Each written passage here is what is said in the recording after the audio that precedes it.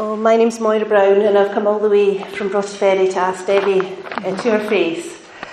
I would like to know why you made the claim in August 2021 on Twitter. Pfizer and Moderna were over 90% effective at stopping infection and stopping transmission. And the Pfizer document, phase 1, 2 and 3 trials, there was no testing against stopping transmission. None. You claimed it 90% stop transmission. And you pushed for vaccine passports everywhere so we'd be kept outside like dogs. Suggesting, and you're on STV talking about that. So anyway, I just want to know, when it was never tested against stopping transmission, why you made that claim.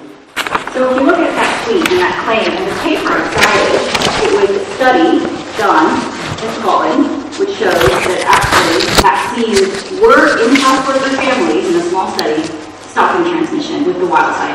And I stand by that study. I think what you saw with Delta, again changing, is what you saw in India, was people who were vaccinated, healthcare workers, were spreading it. So we got a new variant that could actually evade immunity and infect.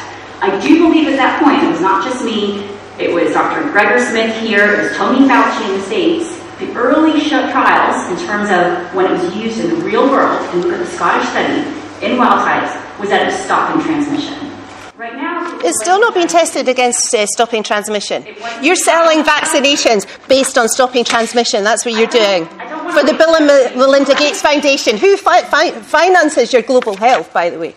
I don't get funded by Bill Gates. I don't get funded by Scottish government. I receive zero pharma money. I've been asked to be on advisory boards of about 6 pharma companies. I have declined. So who pays your salary? The University of Edinburgh and the Wellcome Trust.